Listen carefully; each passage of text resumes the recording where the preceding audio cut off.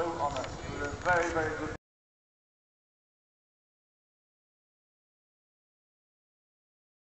Tailgate of a pickup eating a packet of crisps, and you were looking at an Opel Ascona.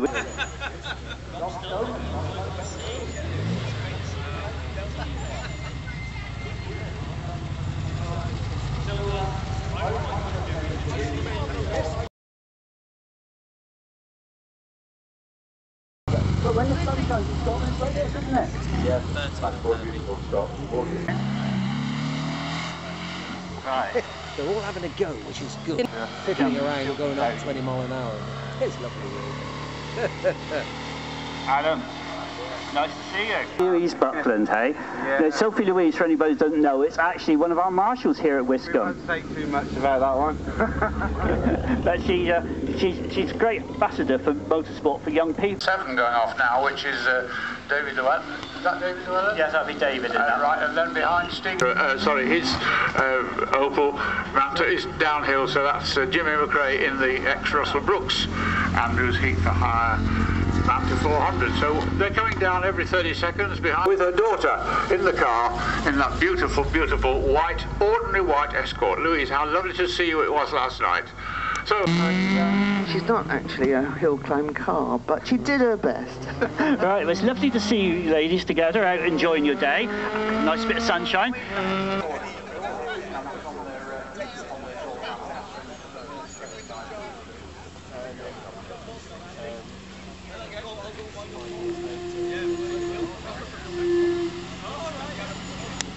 the patron, you might say, the patron of several of these Audis that are here today. How lovely to see him in a genuine colour scheme of the Audi Quattro of that period.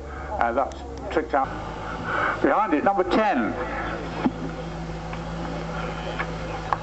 Number 10 is Graham Butler and Mark Butler in, again, it's supposed to be an Escort World Rally car, but that is not an Escort World Rally car. The programme says it's an X 1997 sorry car. Well, it's not. That's a Carlos Sainz Escort World Rally car. It ain't here this weekend, and that's the point about this event. If someone can't bring a car, they've usually got another one in the garage next to it, behind it, passing me. Number 12, and number 12 is I can't pronounce this, but Ruben Börjesson from Sweden in an X-Works Triumph TR7 V8. That it has survived. Not many cars have survived the 1970 World Cup, I can tell you. Wow.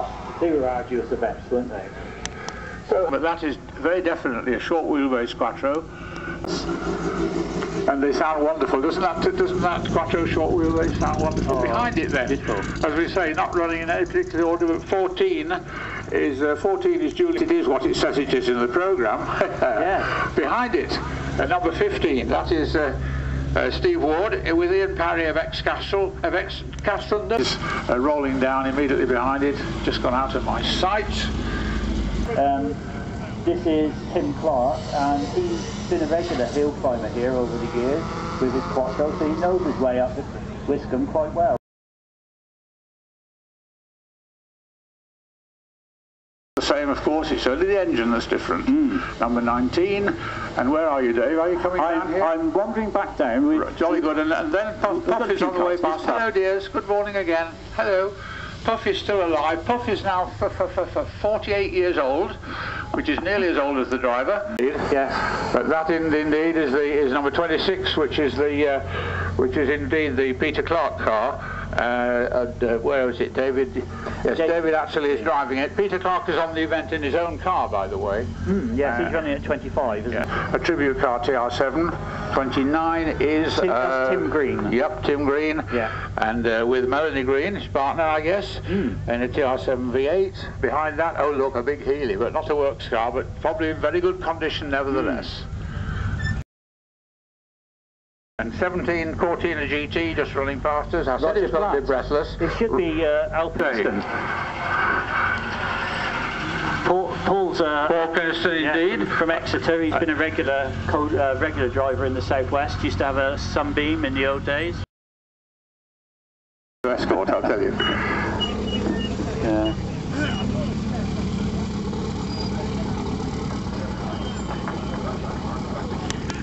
formidable machine, very strong, front-wheel drive, very strong. But in the 1970s he lived in this country, and he was an RS2000 Group 1 competitor who was good, he was very good. Now, Dave Pearce promised me a Stratos.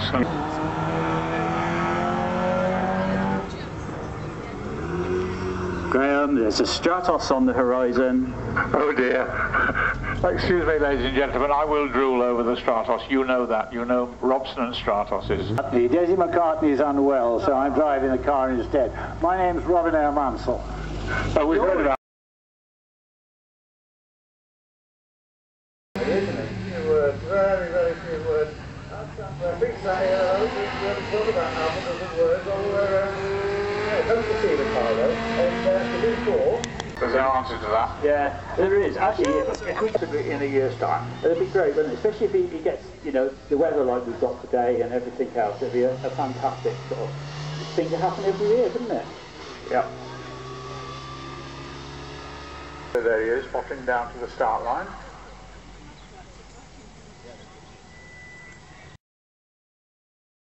If you've never been in a 6R4, where would you put the shopping in the metro? You go back several times. The actual RAC in 75, so it's amazing these people, you know, have come out to see us, isn't it? So, what's your memories from back then of rallying?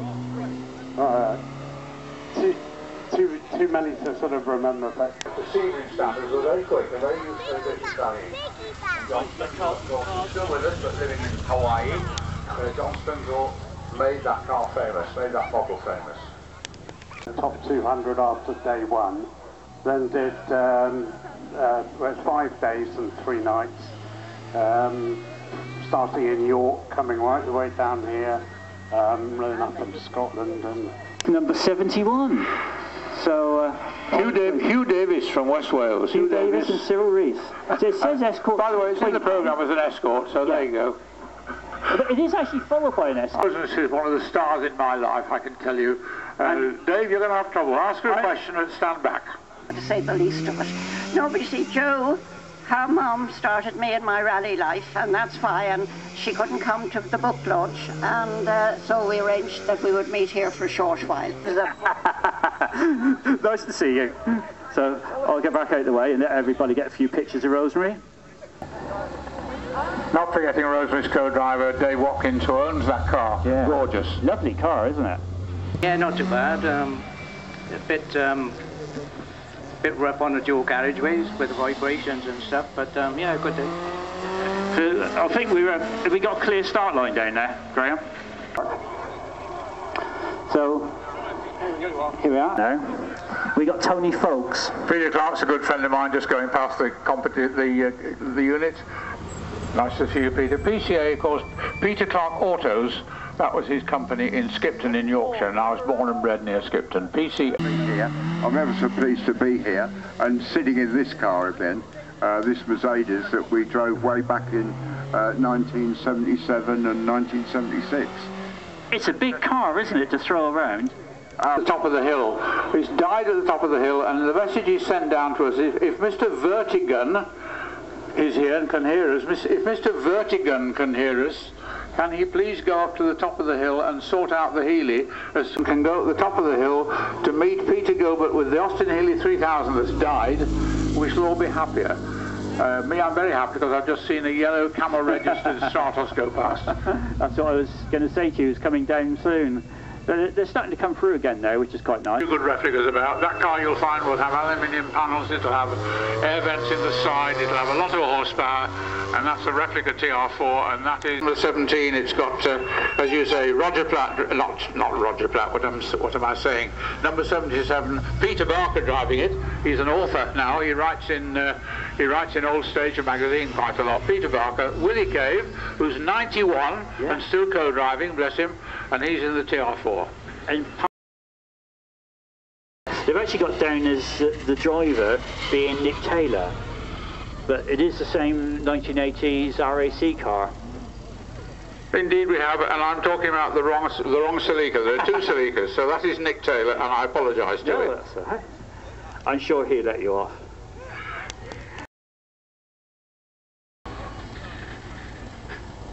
So a nice steady trickle of cars now. Flat caps and tweed jackets look lovely. The names on the side don't match either. So it may have been a reserve entry.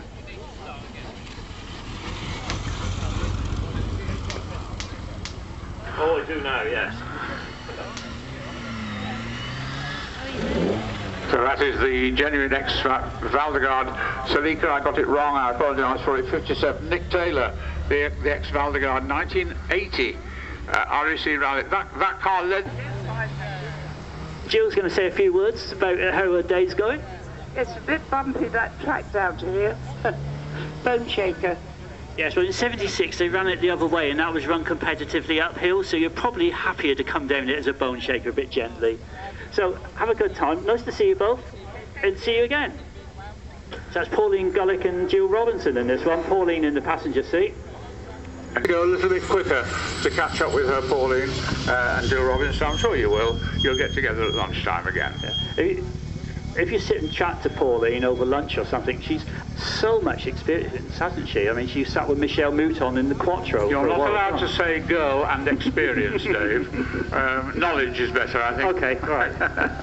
But yes, she's been around a considerable time and she knows a lot and she's full of knowledge, yeah. Never good on the RAC, was it, Dave? No, I do remember there was once, I believe it was actually Hanno Mikkola when they were interviewing him on the telly. Survivors from London, Sydney, 1968. You tell the story. I think you'll find it's 124. Is this 124? I'm just having a look. I think it may well be. No, it's 72, actually. Say again, number? 72. It's not a Mini Cooper. So there you go. You can have what you like, but that is not the car it's supposed to be. Here's a famous car coming through now. The Dolomite Sprint. The real one lasted only about the first 3 days of the World Cup Rally. It never actually got out of Europe. How long was the World Cup Rally in those days? How long in mileage? For Jeff wandering back to his car at the moment, but he doesn't appear to be appearing at the moment. I understand Ray Radford's on his way, but Jeff heading this way now. So, let's go and have a quick chat for a sec. Graham Robson's down there. He rallycross way back in the early 1970s and he's been one of my stars ever since. Too long ago. Nice to see you, Graham, anyway. Enjoy yourself for the rest of the day. Thanks for that, Jeff. Enjoy the rest of your run. Garage in Axbridge, which isn't too far from here. 4:45, first car to get to Axbridge at 4:45. Give you time to potter off, have a pub lunch somewhere and see all these cars again. And the London Mexico replica Triumph has just gone down the hill past me.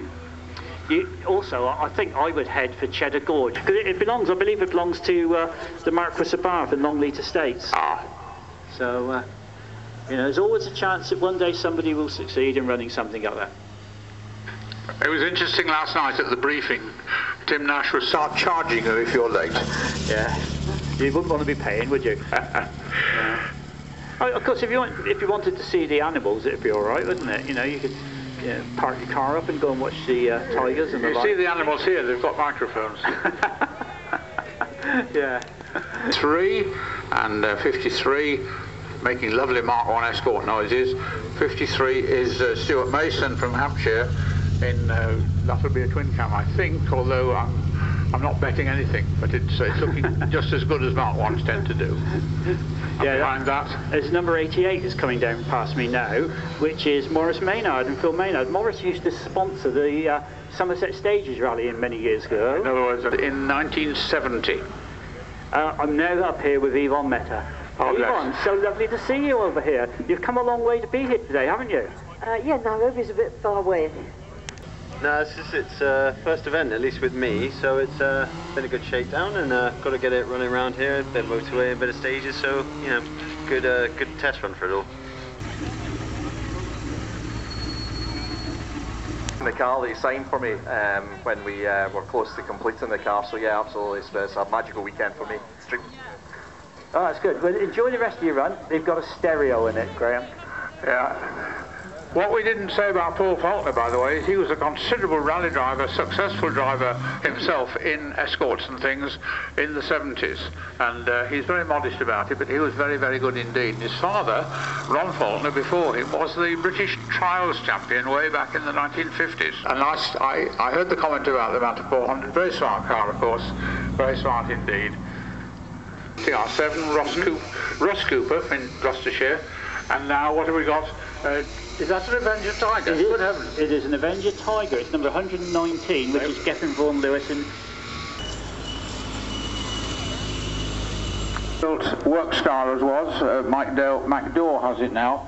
The sort of car that was competitive in the hands of the Tony Ponds and the Penty Rickards of this world. Also just come into sight down here, and it's quite nice and quite rare. It's a Lancia, the old Lancia Fovea, running at number 90. Martin Wall.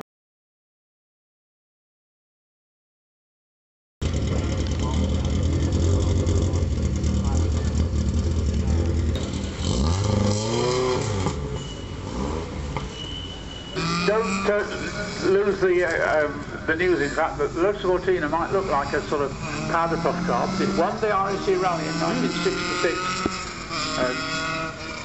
How much down there, Graham, on the start line now? We have about 3 cars in the lineup, and the Beetle, you've just unleashed the Beetle to come down number 70, passing me, that being Paul Dickinson from Bristol, again a local man, I guess, almost that counts, in a VW 1302 Beetle.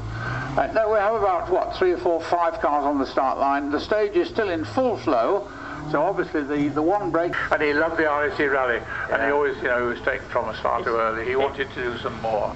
Right, and this is another Chevette HS, number 30. Number 30. My dear chap, you've done better than me, I forgot. I like the registration number, I recognise it. I think Jimmy probably saw that in the hotel last night. Another Sprite, good heavens. I never thought we'd see another one today. 111 is Andrew Vickery from Dorset. Of course, the other thing you can tell the difference is one had a chrome trim down the middle of the bonnet and one didn't. Smart ass. Now I got number 99, which is not what it says in my programme, because it says... 1989, did loads of rallies back on there, through various hands, so it's a 165 GT4. And very nice it looks too. And you got it in the Security Corps livery, which is probably was in the day, was no, it's Tom's name. It's Tom's name himself on the side. But nevertheless, an ex-David Sutton Escort will be a formidable quick car of its period, I can tell you. Oh, look what you've got to talk about. Yes. It's a BMW i8. Now, sorry to lean across you. Yeah. Are you enjoying your day as well? Yeah, I love this. Yeah, great fun. And I expect this is much quieter than the rest of the cars as well, isn't it? That's programme. This is George Anderson, Barry Clark. Saying, where's the wing? Where's the wing? But the wing is huge, absolutely enormous thing. But they ran them back in South Africa back in 72. That's so weird. It's silent. It's taller than the car. Over the years, I first saw it at Chatsworth House a few years ago. It is a very, very nice looking car and makes lots of noise. And they sponsored David Llewellyn's cars, which Phil Collins built, and that's what this is a tribute to. And I'm sure it's worth mentioning that much of the underpinnings of an H120 were used in the Andrew Cowan Hunter that won the London City Marathon.